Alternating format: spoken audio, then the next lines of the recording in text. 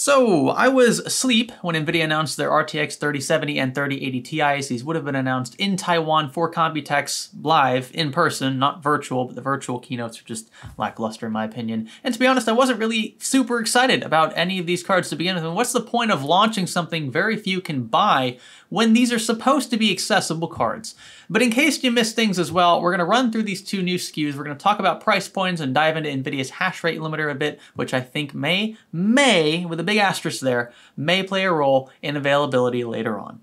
Stay with me. To get rid of that annoying activation watermark, hop on over to VIP SCD Key and purchase a Windows 10 Pro OEM key for fractions of the price of retail. Just use a secure payment method like PayPal, receive your key in seconds, and activate your OS here. Bye-bye watermark. And be sure to use our new offer code SKGS for a sweet discount. So Engadget has a pretty great article summarizing the specifications and expected performance levels of both 3070 and 3080 Ti's. And look, just so we're clear, I know the senior vice president, whoever this guy is pronouncing the TI part like this. The GeForce RTX 3080 Ti is our new flagship gaming GPU. Yeah, no, I refuse to call it that. That sounds stupid. Honestly, Nvidia has been pronouncing it themselves very differently between keynotes and between presenters as well. But anyway, we'll start with the 3070 Ti. It sports an additional 256 CUDA cores over the vanilla 3070, which isn't likely to change much in the way of performance, and boost clocks have been bumped up a bit. Memory bandwidth jumps thanks to the inclusion of GDDR6X instead of plain old 6, but we're stuck with the same 8 gig buffer. Asking price is $599. That places it dead center between the 3070 and 3080, but we know these numbers are a farce in mid-2021. Expect to see these being sold by third-party retailers and eBay scalpers for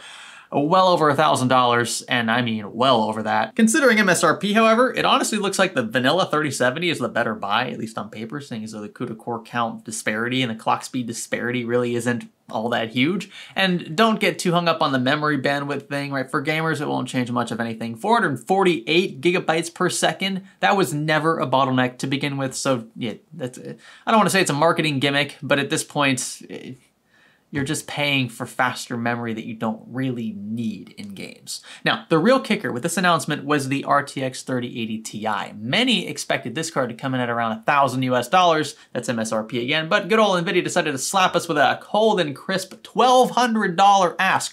And look, to some, the card may still be worth this, arbitrage aside, but in a stable market where mass GPU mining doesn't exist, neither of these cards, if I'm being perfectly honest with you, looks particularly enticing. The 3080 Ti, for all intents and purposes, is a 3090 with stripped down memory. Only 12 gigs of GDDR6X instead of 24. That's a huge frickin' disparity. Heck, it was already a huge disparity with the plain old 3080, and that led many to believe that Nvidia would either release a, Ti or Super SKU with a much larger frame buffer in between. Well, now that we have a couple Ti SKUs announced, it's pretty clear that Nvidia isn't prioritizing it in the more attainable SKUs. I mean, sure, this is blazing fast memory we're talking about, but only having 10 or 12 gigs of it in cards of these calibers is like throwing training wheels on rockets. Let them frickin' breathe, right? Give us 16 gigs like AMD's been doing. Content creators especially will thank you. But that aside, here's how the 3080 Ti and 3090 are alike. Identical TDPs, ballpark core clocks, ballpark memory bandwidth. This is very similar to how Nvidia's done it in the past with its 80 series Ti SKUs, save the obvious jump in price to over $1,000.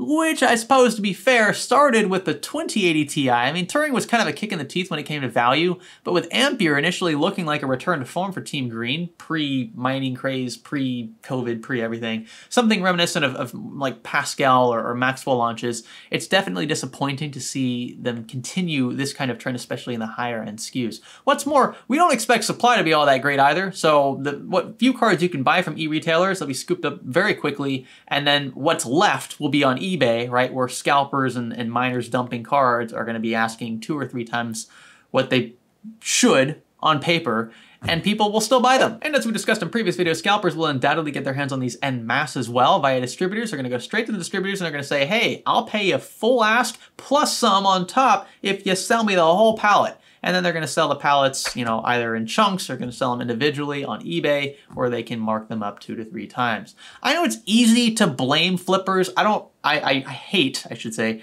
how they're getting around the supply chain. But on the other side of the aisle, I mean, you've got fools that are throwing cash at these things, at these cards on eBay and the like. What? I mean, can you blame them? It's not illegal, right? And as long as you have a buyer on the other side willing to pay whatever price you're asking, I mean, it's in that sense, a fair exchange. We can hate it all we want from the outside, but until the manufacturers do something, until the distributors do something to prevent this from happening, on the pallet level, where scalpers are buying hundreds of these at a time and then doing whatever they want with them, until we fix that further up the supply chain, these scalpers are just going to do what they can do. And as for the miners, and this one's tough. I don't know too many folks buying 3090s for mining, which is essentially what this SKU is here. But it hasn't stopped scalpers from taking advantage of them to begin with, so I don't see why it would change here with the introduction of another SKU. And to that end, the 3070 Ti is much closer to the mining sweet spot, which I'm sure will be affected by this to an even greater extent. That said, what Nvidia is doing with the Ethereum hash rate limiter, and they're launching these specifically with these limiters in place,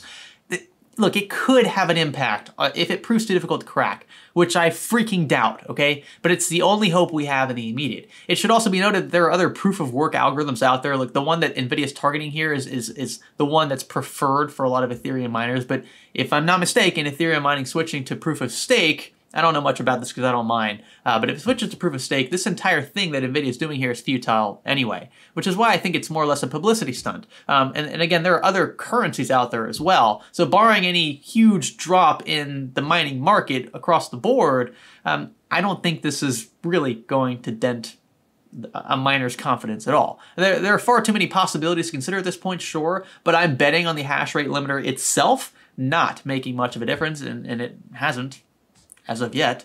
Give it some time, and someone somewhere will crack it, and the floodgates will again open. They're already open. I don't even think they're closed. This is like taking a piece of paper and trying to hold back an entire reservoir of water. It's not going to happen.